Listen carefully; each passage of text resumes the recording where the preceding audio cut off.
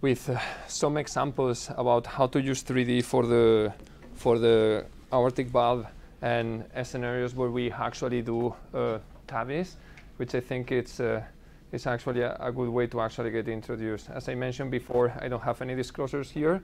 And again, I think at that point, we have actually been really involved in how to orient ourselves. So for these specific clinical cases, I think to get the right cusp is very important to orient ourselves. Again, you have the models, you can use the web page as we mentioned you before, but I think this is what I have in my brain every single time that I'm doing transesophageal echo, okay? So in the short axis view of the aortic valve, again, we are going to have the non-coronary cusp, which is always the reference between the intra-atrial septum, okay, the left and the right, and that's how we are actually going to orient ourselves compared to those structures here, okay? So if we go to the long axis, what we are going to be able to see, and that's what I always tell everyone, so we have this cusp here that everyone knows what it is now at that point. The right. What about this one? It's difficult, no? And that's when the things come in, no? Between the non and the left, what I can tell you is you increase your angle up to 140, you have higher chance to actually pick the left. If you decrease a little bit your angle to 110, so you most likely will actually get the non. So 110, so we are like that, and then we are increasing to 120, so a little bit decrease non-coronary and a little bit increase the left. That's another way to actually try to get the views, okay? So that's the first example, and I wanted to point that out. We consistently talk about that you need to add something that will help you. So what I will normally do is I will take a bigger box sample to orient myself, put it when I like it and the presentation that I liked it, and then I will crop it and then mark the structures, even on the 3D data set. So you can actually, when you go back in, because you can see the intra-atrial septum here, but you need to know that you are there, okay? So for that, you need to be able to actually see the rest of the structures. And that's the 2D picture. This is an example of a bicuspid cusp with a RAFI in between the left and the right, okay? So we have it actually over there. So the same thing with 3D, okay? So another thing that I would like to point is the fact of the LVOT diameter, okay? We always assess aortic stenosis. When we are in the OR, we are under anesthesia conditions, so the flow can actually be very variable.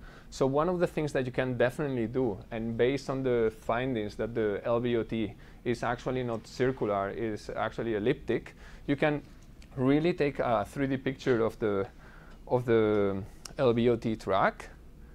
And as an example, here the LVOT diameter by 2D, again, it's difficult. Sometimes the aortic valve is very calcified, so it's 2.3, and we got an aortic valve area of 1.3, no? So in this same example, we go to the picture that we did before. This is a Phillips example. You go to multiplane reconstruction. You are very sure that you are cutting exactly where you have your structure. You're happy with all the images. You align your planes. Okay, and you want to bring it to the LVOT diameter, okay? So you go there, and you can actually measure two things. You can get your diameter, which in this case, it can be seen very well here, but it's 2.02, which is a little bit of a difference. Or you can even get the area, and it's your cross-sectional area. Aortic valve area calculation, you can actually use it. And it's going to be actually more accurate even, but the diameter is going to change too. So if you use those calculations with 3D, your area is really 0.8. Okay, so it's just another point that is actually important when we are using that technology, okay? So aortic insufficiency, so I normally go to the long axis. I try to optimize my image. I have said that before in the hands-on. I always try to go to, for example, if we are using Philips HBR, okay, the high volume rate, you try to mobilize when you're happy with the image that you are getting, you stop the vent, you try to gate as much as you can to get the best resolution for your image. After that, you can actually crop it and then just show the image that you want. With that, what can we do? So this is an example. For example, we were able to calculate by PISA the effective regurgitant orifice. So one thing that we can do with 3D is you can go there, go to multiplane reconstruction, freeze the image, and get this window here. So long axis of the aortic valve, short axis. As you can see, I'm narrowing the sector to get the maximum frame rate. And then here, which is actually seen from above, so you can actually have your effective regurgitant orifice area. And you can multiply that by your BTI on your mitral regurgitant jet and get an estimation on how much is your regurgitant volume. Okay, and then you can compare one and the other, which is another thing that you can definitely use that technology for, okay? So I wanted to put an example of hypertrophic obstructive cardiomyopathy. So this is an image of there. The other thing is how to measure, for example, the interventricular septum. So you know exactly where you are cutting the septum. And then I think it's actually good too, because sometimes you can see when you have this LVOT acceleration flow, how, so that's the image that we are getting. So that's not the way that we are supposed to actually looking at, no? So we change it, and then that's the view from the surgeon. So the surgeon, as Max mentioned, is going to pull from the right coronary cusp, is going to go down, and is going to do the septal myectomy over there. And that's the view that he's actually going to have, the opposite that we were actually having there, no?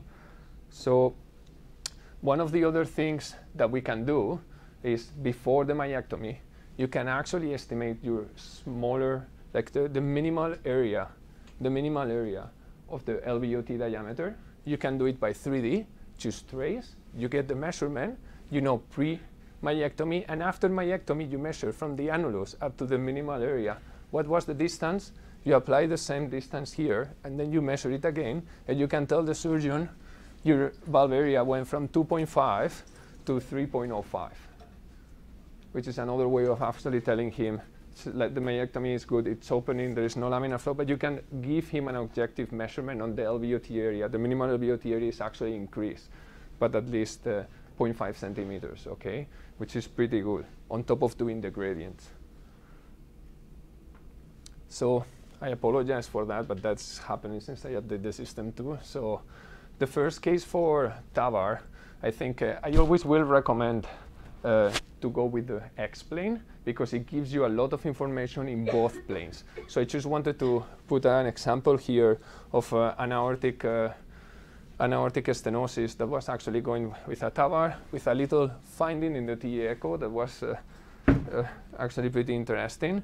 So this case, what the cardiologist saw, we give a little annular plane, and again, you can do it in 2D, or you can go to 3D, know exactly where you are, and give a full area, and you give them what's the full area, okay? You go to X plane, and you can actually see both structures in both planes, which I think it's really, really important for us when we are doing that. And then what happened here is they, before deploying the TAVR, they actually normally do like a little valvuloplasty. And after the valvuloplasty, what we were able to see is that flap here, which I saw there. So again, if you want to know there what's involved, you really don't know. So you go to your X plane, you cut there, and you can certainly see that there was a little dissection of the non-coronary cusp with the balloon dilatation, okay? So what they did is they decided to go ahead and deploy the Sapiens valve, and after the Sapiens valve was actually deployed, they were able to actually fix that just with the valve, and there was no residual, which I think is another good example on how to assess those things. So this is another case. So this one was like a very long day, an extremely long day in the OR. So we have a patient that has a previous So that came to actually get a TAVI for an aortic stenosis. So they tried to actually deploy a core valve, and as you can see, the shape of the core valve is completely different from the Sapiens. Those are the main valves that we actually use here, Sapiens 3 and the core valve.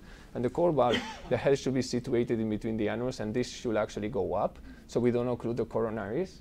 The only difference basically with the Sapiens and with this one tends to embolize a little bit more, and the other one tends to actually occlude a little bit more the coronaries when we actually deploy them, okay? So in this situation, the problem that we have is this: after the deployment, what do you think is happening here? No.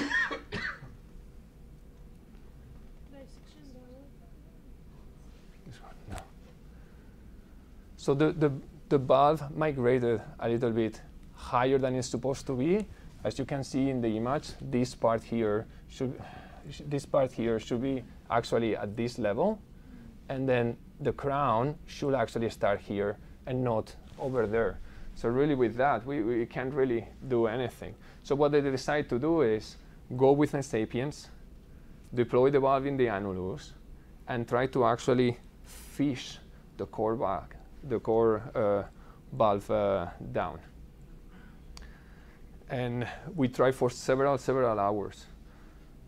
The problem that we got is that, okay, when we were trying to fish in and out, in and out, in and out, so at the end, on the descending aorta, we get like a little flap, we get like a distal dissection. It was not a happy day. We were never able to actually fish the valve, and we end up requiring to do a thoracotomy for rescue that valve in. But again, this explain for these cases, I think it's one of the best things to have, because you can, at the same time that things are happening, you can orient yourself in two planes, and you are giving real information in real time to the surgeons. Okay. Any questions?